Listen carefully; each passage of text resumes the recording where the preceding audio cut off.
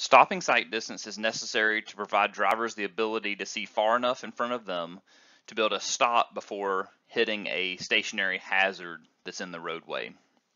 So let's look at an example.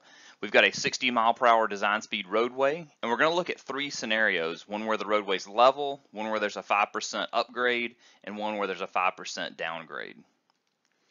So starting with the level case, our reaction distance, 1.47 times the design speed times our brake reaction time, assumed to be 2.5 seconds, gives us a brake reaction distance of 220.5 feet. Next, we can look at our braking distance.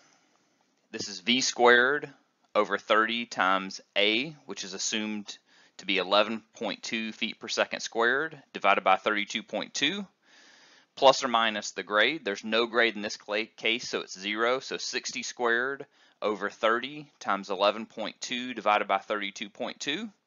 And this gives us a braking distance of 345 feet.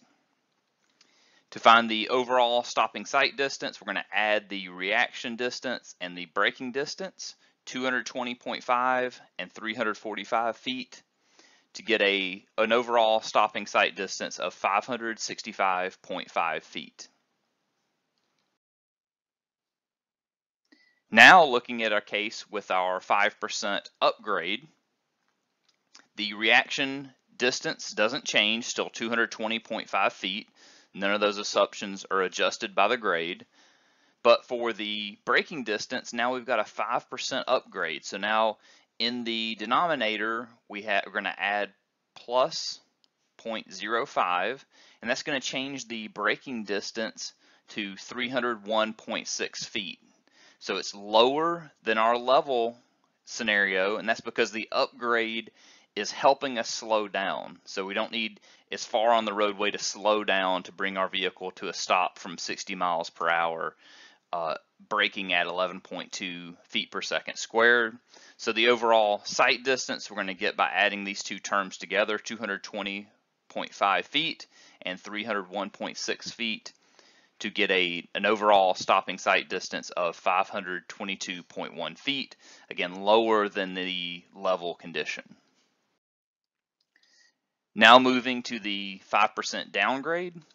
Again, the reaction distance doesn't change, still 220.5 feet, but our braking distance will change. Now in the denominator, we're going to subtract 0.05.